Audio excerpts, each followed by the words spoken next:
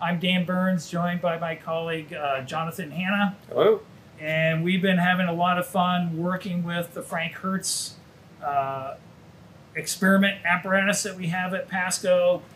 You can see we have a lot of equipment here, but if you just were joining us for the photoelectric effect, the top 3 boxes here we all used with that. And so we just had to add a second power supply and then, of course, the Franck-Hertz tube that we're using. So I thought I would walk through the setup of this and kind of talk about the logic behind it. Now, one thing I already did is I connected the Franck-Hertz filament to the tube to this power supply and set it to 3.4 volts because we need to warm up the filament for 15 minutes. And so that made this go a little bit more efficient. Now, how do I know what voltage to set it to? Well, there's a manual that comes with this. There's a Word file. There's a capstone file we'll be showing you. But it's better to look at the sticker on the top of the tube because some of these have different numbers. And these are suggested values. So if you're writing up lab experiments, double check what values are here if you want to put the values in the lab experiment. But this particular tube said filament voltage 3.4 volts. Oh, go ahead. I was going to say we had some other ones that were 2.5. Yeah, and it's possible too a lot of times with these filament voltages that, I mean, this is, as Dan said, this is a suggested voltage for this particular tube, but you might have to adjust the voltage, slightly by, maybe 0.1 or 0.2 voltage to get the filament voltage just right for the experiment. The electron flux is, I think, proportional to the square of the voltage. So you get a lot more electrons as you raise it, or fewer, and that can be something you can explore in your experiment. So let's hook up the current amplifier here first to the Franck-Hertz tube. And so this is a BNC cable, and it goes here. And right there. And we want to zero it and make sure it's in the right range. And so Jonathan caught this right before we turned the camera on. I had the range setting wrong, and that can cause problems. Sometimes you want to adjust it, but it's on 10 to the minus 10, and that's recommended and in the instructions. And then if I push this button in, we're disconnected, and we can calibrate this so that it reads 0. And once you calibrate it, you want to leave it alone and release that. So if you're doing this experiment and you notice a student group is not getting any current, that's what I would check first, is that button, because if you have it in, it's not doing anything. Oh, except it's -0. Yeah. We want +0. No, if it changes a little, we're good. Well, you're an optimist, right? So, yeah. We have it at 0. So now we want to hook up the rest of this. And we're going to be outputting data. You can just read the numbers off these. So if you aren't using a computer or an interface, you can read it off here. But with this experiment, it goes so much easier to have data captured by the computer. You can do a lot more analysis and explore some other things going on. You get a lot more data points. Yeah. Or depending on the time you're willing to invest. Yeah, I know. Yeah. So I just have the computer do it as opposed to having to do each little data point on a piece of paper. And so I'm going to hook up this DIN cable for the current amplifier to source A on the 850 interface, because the capstone file that you can download right from our website now is configured that way, but you can configure it however you want. And then the voltage, well, I've got 4 different voltages. The one that's important is the one down here that I'm going to be just adjusting from 0 to 85 volts, giving the electrons more and more energy as they get accelerated down the tube. That's what we want to read here. The other ones we can just pull off the box. And there are two connections here. So if I look carefully, this is the one, the lower one, I want from 0 to 100. There's also 0 to 200 range. This tube says it can only go up to 85 volts, which is plenty. Yeah, you definitely don't want to go above that because you do risk damaging the tube. And so I put that into B again because the capstone file is configured for that. We'll look at that in a little bit. Now, this is sometimes called a tetrode because there's 4 different kind of connections. We have the filament hooked up already. Then right past the filament is grid 1. And grid 1, we're going to put a small voltage on it to kind of pull the electrons off the filament and get them into the accelerating field. And so that connects G1 and the cathode. And that is a small voltage that is going to be provided by this power supply. And since we have a lot of things here to keep track of, I'm just going to mark some of these down so we can make sure we know what we're dealing with. So we got the filament voltage right there, and then G1, the first grid. Let's see, we have that one right here. There you go. There we go. Hopefully that stays on. And then we have the main thing we're doing is trying to apply a voltage to accelerate the electrons so they have the inelastic collisions with the mercury atoms. And that is from the cathode to the second grid, G2, at the end of that potential. And so we can use the same connection to the cathode and then to G2. Okay. That one right there. And then finally, between the anode and grid 2, we want to put sort of a barrier for the electrons. So they've got to have a decent amount of energy to make it to the anode. So if they just had an inelastic collision with the mercury atom right in front of grid 2, they're not going to show up in our current. And so that's another thing, a parameter that you could adjust and see its effect. This particular experiment, I think we set it to 10 volts. Mm-hmm. And again, it does say on the tube itself what the ideal voltages are. Okay. There we go. So, and again, it does, like it says, it's on the tube. So the cathode voltage that we're just trying to get the electrons off the filament, we're going to set that to 1.5.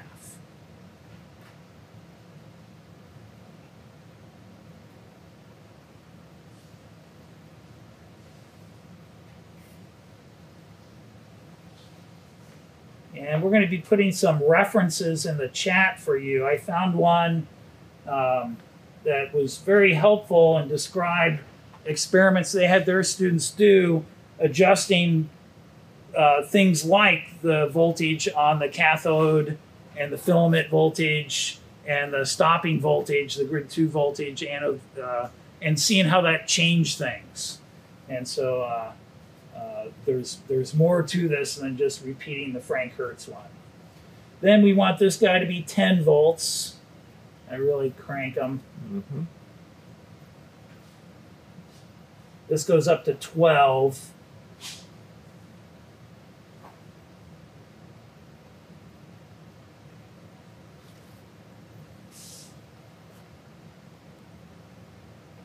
So 10, 1.5, that's close enough.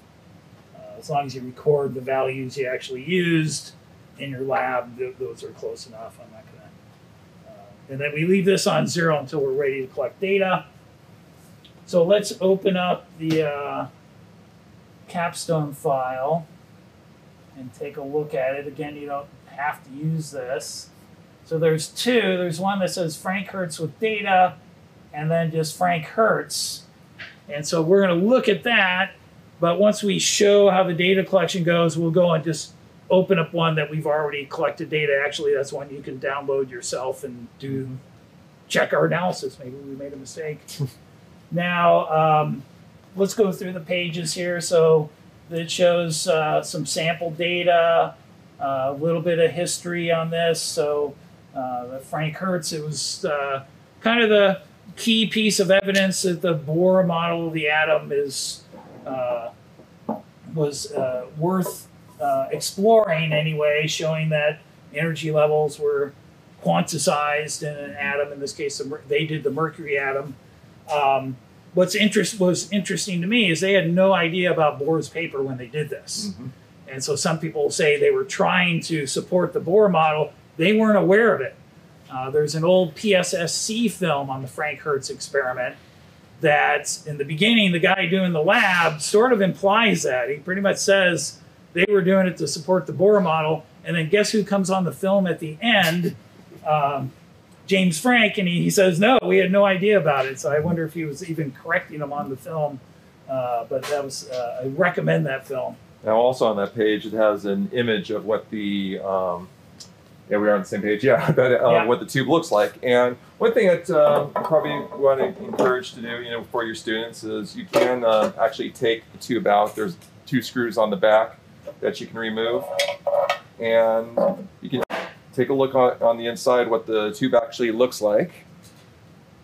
And in the tube here, it's kind of hard to decipher, and I'm not sure how well you can actually see on camera, but you can see that you have your first grid right down there, and then you have your second grid at the top right above it, and just right above that you have the anode, which is very tiny, so I'm not sure how well you can see that. But we have a sort of a linear model. Some of them are cylindrical, where the cathode is in the middle and the anode is around it. And at first I thought ours was like that too when I saw that shield there, but yeah. No, ours goes. That's what you see in that PSSC film, I believe. Yeah. But it's got a schematic there, and then ours has argon gas in it. And the original experiment was mercury. And one thing about mercury, well, it's the original experiment, so it'd be cool to do it, but you have to heat it. And so that apparently is an extra step some people want to avoid. So ours is using argon, which you don't have to heat. I think the advantage of mercury would be you could do the experiment without heating it as a control. And then you see the current go up. There's no dips or anything. But there's a definite safety advantage with this also versus mercury.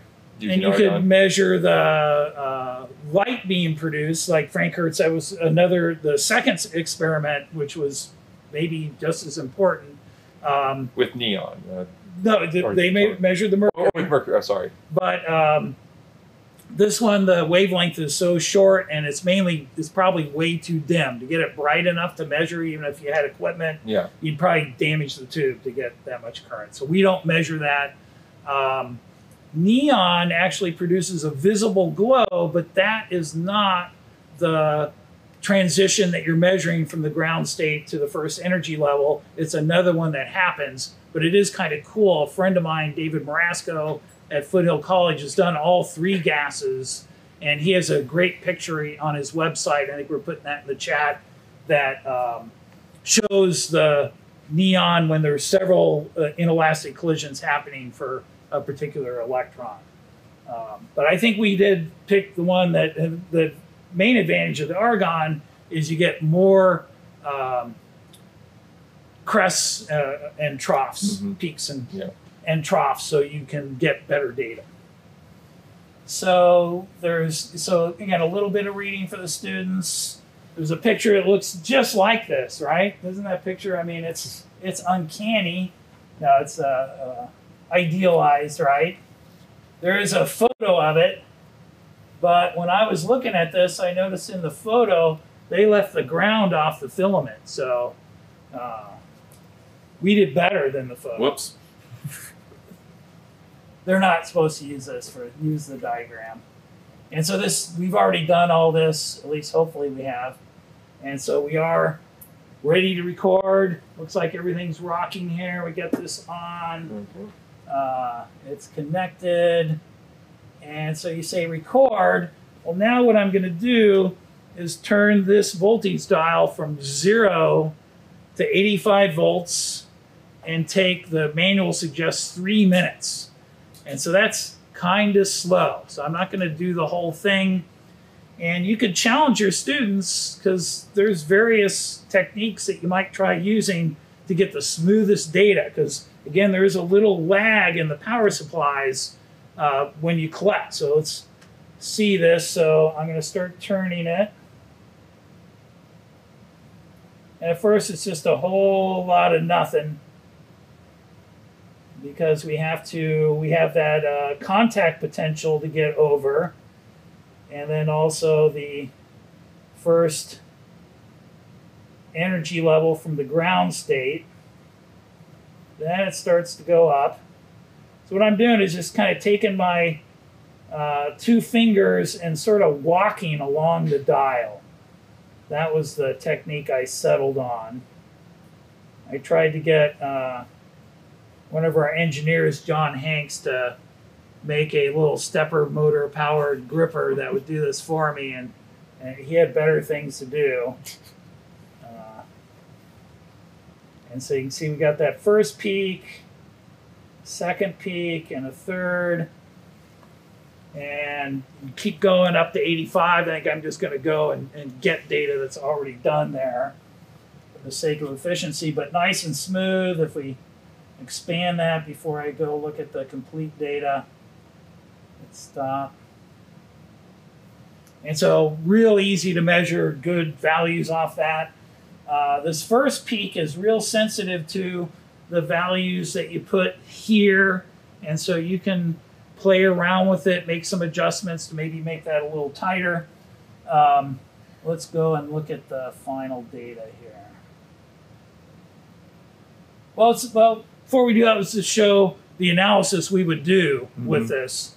So what I need to do is measure the voltage at each peak and each trough and put that in a data table. And so Capstone makes that real easy. It's kind of 2 choices. Jonathan said he wanted to use the coordinate tool, and he can just put that guy there and drag it around and say, oh, there it is, it's 33.4.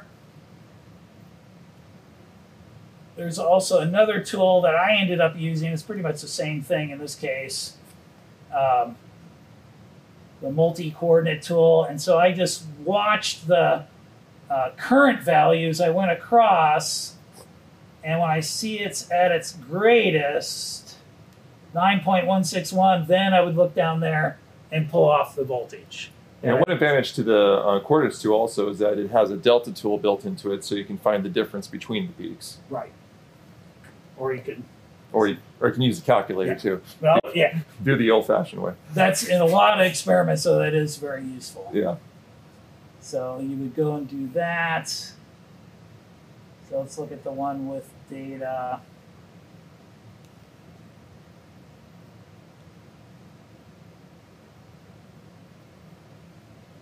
So this has the same pages we saw with instructions and things, but there's, answers in the analysis and some sample data. And so there is completing it. And they went a little past 85 volts, but they might have had a tube that, I think some of the tubes go up to 100 volts. So you want to look at the tube. There's another word of caution in the manual that it says really keep a close eye on the current when you're measuring this. If it just starts shooting up vertically, you should turn the voltage all the way down and turn the filament voltage down some.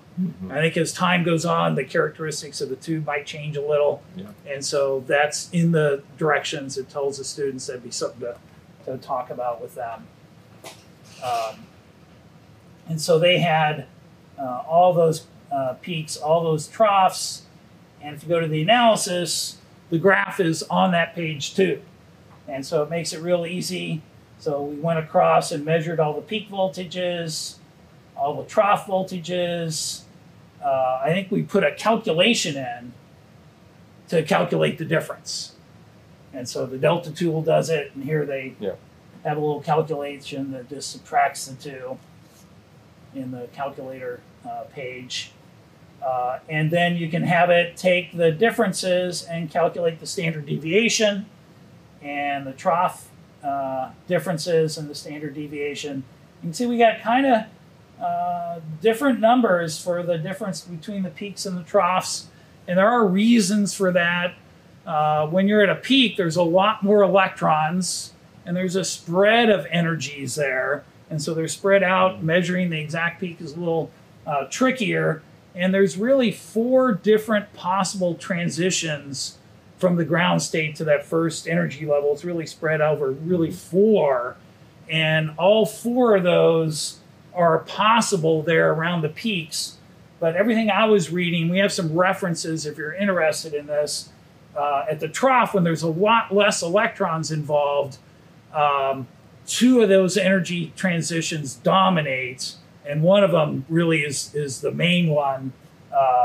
That's 104. I have it written down somewhere.